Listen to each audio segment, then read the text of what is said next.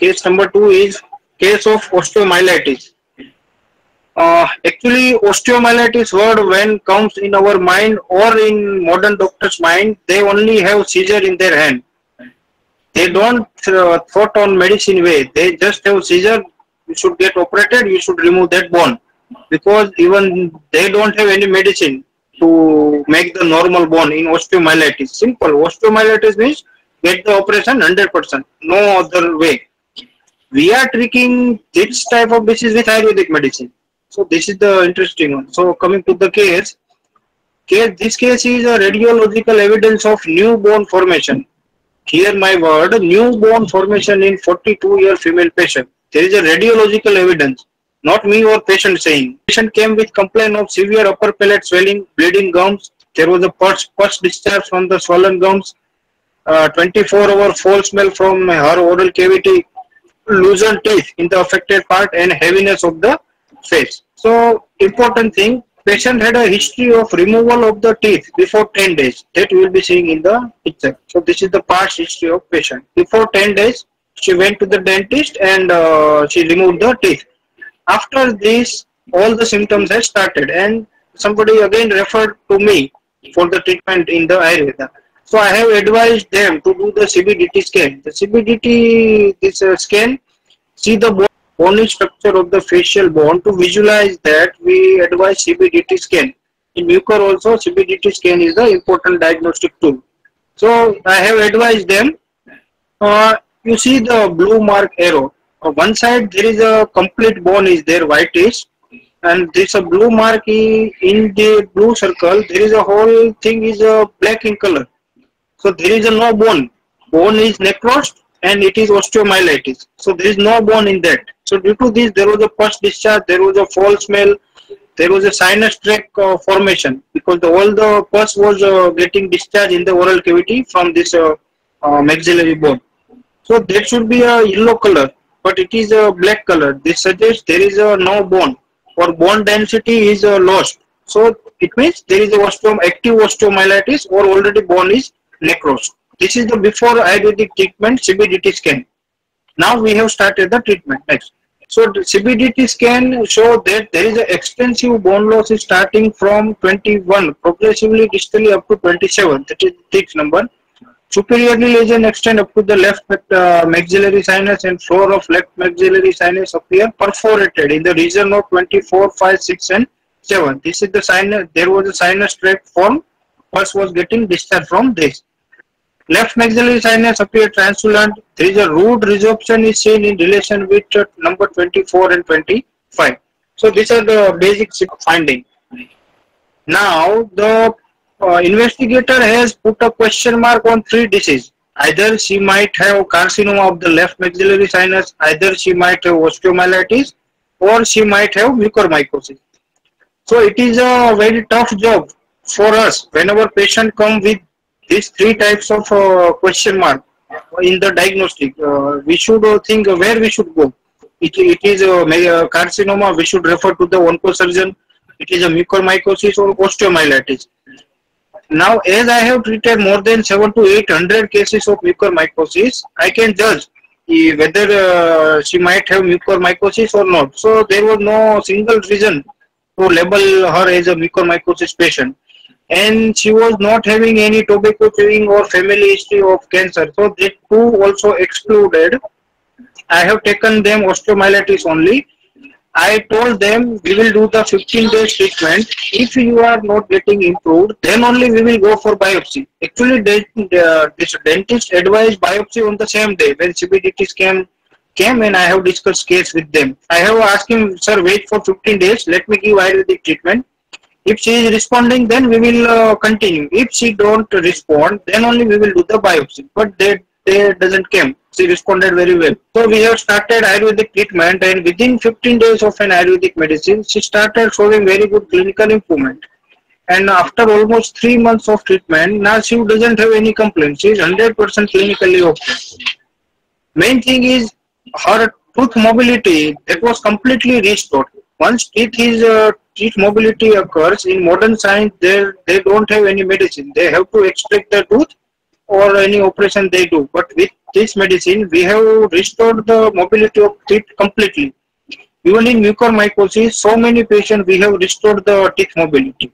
This is important. There is no single modern medicine were used during this treatment of this case at any time. Only Ayurvedic medicine used. Not even painkiller, not even single antibiotic. With 100% of Ayurvedic medicine, we have treated this case. So this is the after 3 months of treatment, we have again repeat CBDT scan, and you can see the new bone formation. You see the blue color circle. In that, no bone is there, or bone density is reduced. There is a active osteomyelitis or necrosed bone. Now you see the green mark in this photo. See, there is a blackish black area is 60 to 70% reduced. We can see the yellowish new bone is formed. This is a extraordinary thing. We are not pricing ourselves, but we should know what Ayurveda can do.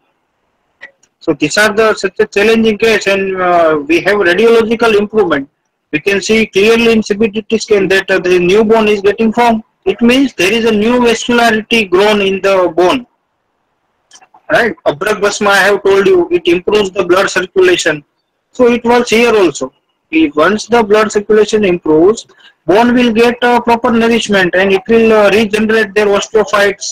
Then it will generate the bone, and we can clearly see in the photo. In there between, you see before treatment, there is a two teeth is removed. So from there, disease has started.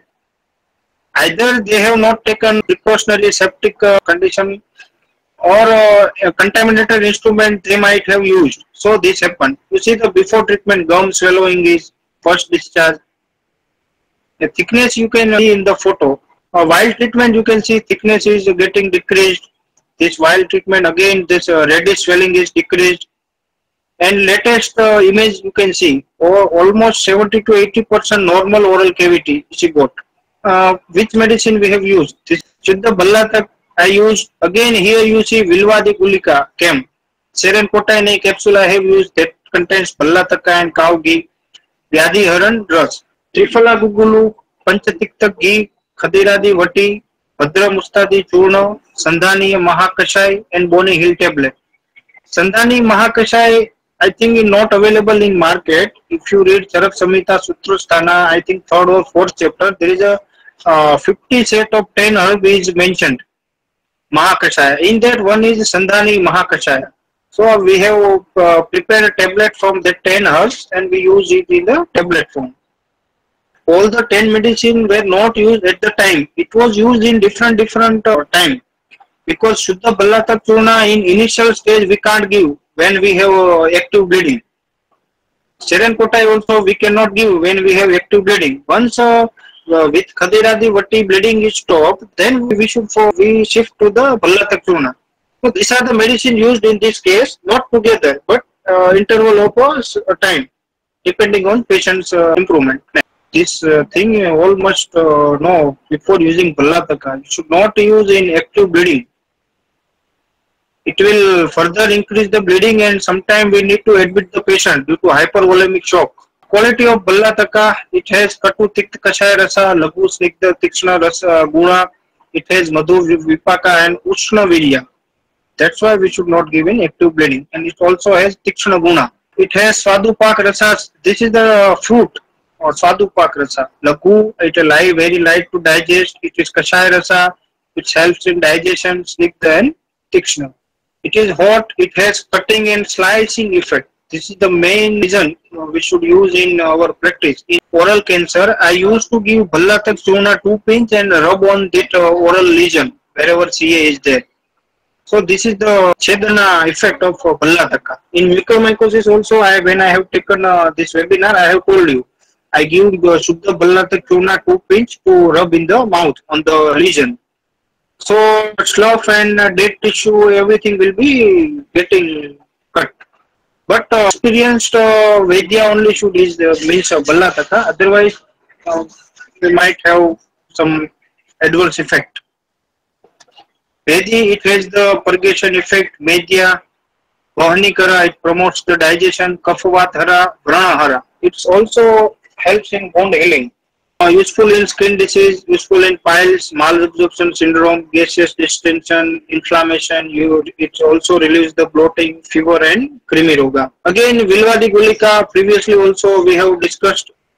This is a very much important thing. I would like to draw all the student and doctors' attention. Vyadhi Haran Ras. This is the Pupi Pakwa Rasayana. The reference is Rastantra Sar and Chitta Prayog Sangraha, volume 2, I think, in Rupi Prakwa Rasayana chapter. Okay, so it has purified mercury, sulfur, arsenic oxide, orpiment, Shuddha Manasila, it has Raskarpura, it has, and it has to be triturated with fresh aloe vera juice, and it should be given 52 hours of this Agni in the Pupi Pakwa. In Ayurveda, we have only one classical formulation which has the indication as Asthigata Visha. That when toxin is located in the bone, in modern translate, simple if we translate, I haven't found any formulation which has advice for Asthigata Visha. So Vyadhi Haran Rasa, we have classical indication that it has to be given in the Asthigata Visha. It means toxins lodged in the bone or bony tissue. So, Firangaroga, this sexually transmitted disease, gonorrhea, syphilis, deep-seated infection, that we can use. Rakta Vikara, then Sandhivata, osteoarthritis, Rasa Vrana, means ulcer in the nasal cavity, and Nadi Vrana means sinus ulcer. See, Nadi Vrana, I have told you, there is a tract formed from the maxillary sinus cavity and from the oral cavity. That is the Nadi Vrana. Nasal ulcer, all you can take. Blood disorder also you can take in this case. Deep-seated infection also you can take in this case. Asthigata Visha also is. So this all the 6 is fitting in this case. Triphala Gugulu, we all know when there is a wet lesion, perforate means post discharging skin lesion. This is in generally we used there. See, the classical indication also told Bhagandara, Gulma, Shotha, and Arshas. So wherever you find any skin lesion with post discharge, we can use this Triphala Kukulu. But in acute condition, when there is a too much post discharge, we should be aggressive in the dose.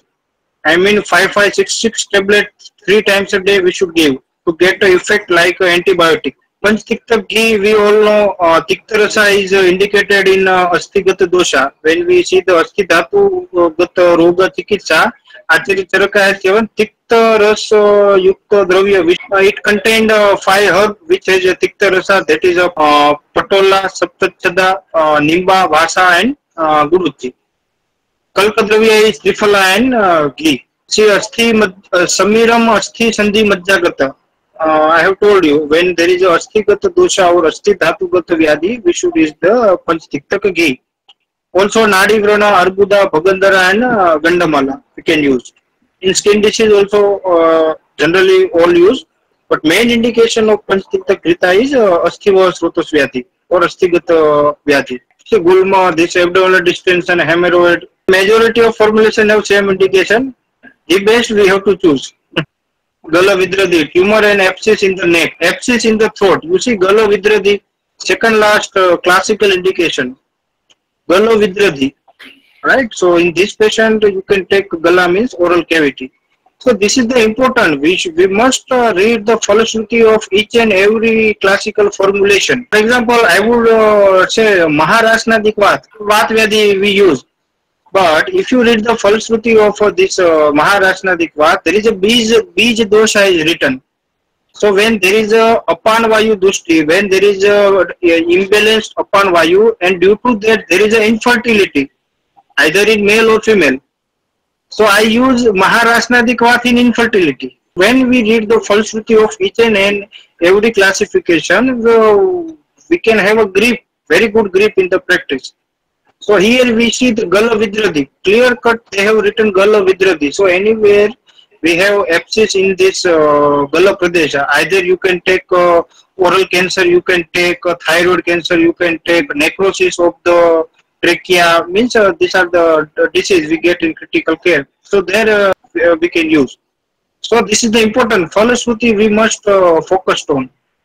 Khadiradi Vati, again in Gulma Rog Adhikara chapter, Bhaishaj Ratnavali you will find. Khadiradi Vati, as name goes, Khadira is the main ingredients, Kashaya Ras Pradhan.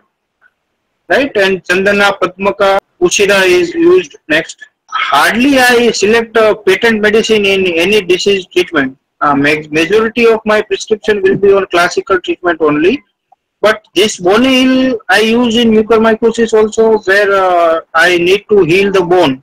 And this also I use bony heal tablet, right? One tablet only, or aggressively too much difficulty or too much necrosis or osteomyelitis is there, to 1 BD you can use. So bone fracture, osteoporosis, menopause. Due to menopause, there is a calcium deficiency in ladies. To increase bone density, we can use. Important thing here is Bhadra Mustadi Churna. The reference is from Bhaishaj Ratnavali Mukhrok Chikitsa under the para of Dantarok Chikitsa. So it has normal herbs that you can arrange from and you can give to the patient. The main indication Bhadra Mustadi Churna to restore the teeth mobility. Means in a book it has written there is a no teeth mobility which cannot be cured by this Bhadra Mustadi Churna. It is written in Bhaishaj Ratnavali. So wherever you find the loosened teeth, where the socket is become loose, teeth is movable, simple is give Bhadra Mustadi tablet. It is I think available 1 or 2 company preparing, but I am preparing all the churna by myself and giving patient for rubbing the Bhadra Mustadi churna. So this 3 to 4 times in this patient I have given them. After eating any food, he has to rub the whole oral cavity with Bhadra Mustadi churna. Like how we do the toothbrush, we have to use this instead of modern thing, Colgate and Pepsodent like that. We should use this, not that Colgate. These are the photo we have seen results with this medicine. Sandhani Mahakashaya, as I have told, Sutrasthana 4th chapter 9th sloka, 9th gana is there Sandhaniya. So Madhuka, Madhuparni, Krishnaparni, Ambashtaki, Samanga, these all are binding agents in our body. It will bind the broken things. It doesn't mean only in bone only you should use. You use your yukti wherever you find suitable, you can use. You have full, we have all the freedom. Our Acharya has given freedom to us. We should know principle, then we can do anything.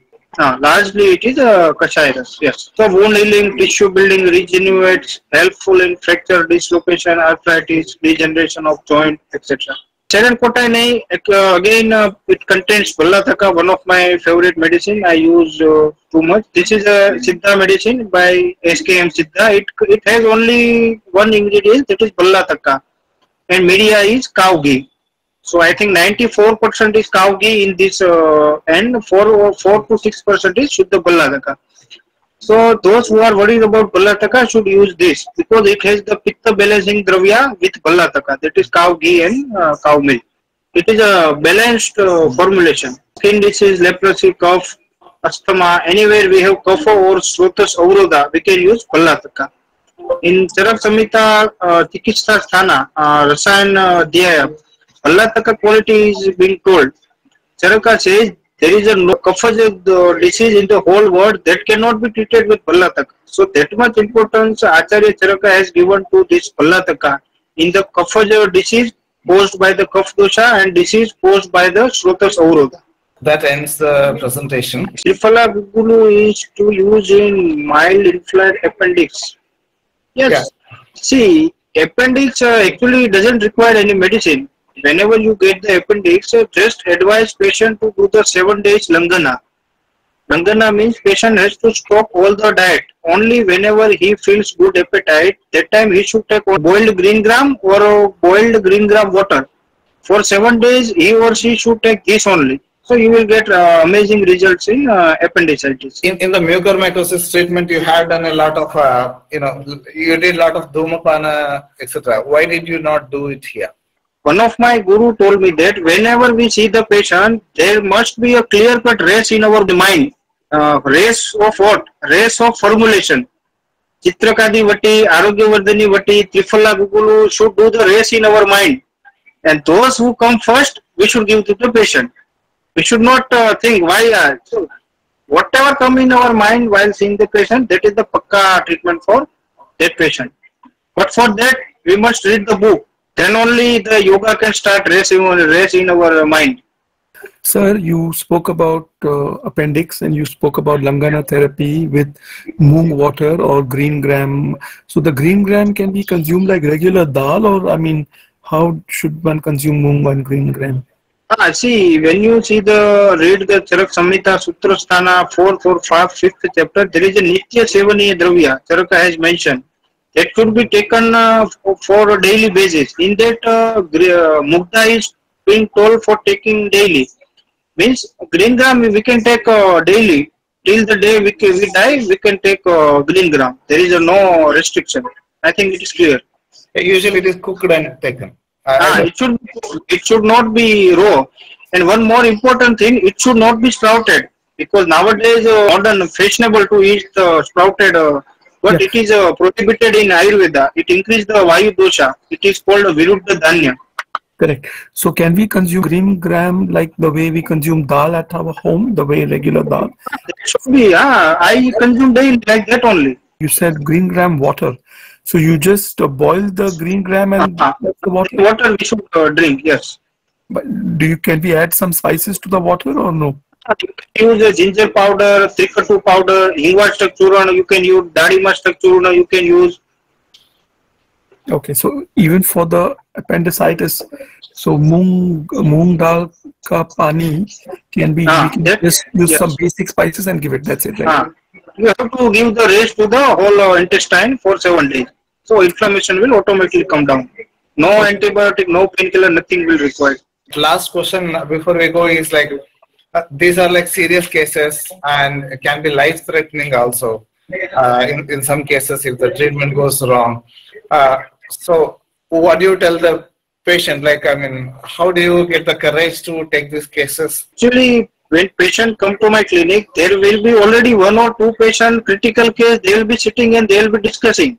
Oh, what you are having? They will tell, oh, I was admitted and this Ayurvedic medicine worked for me.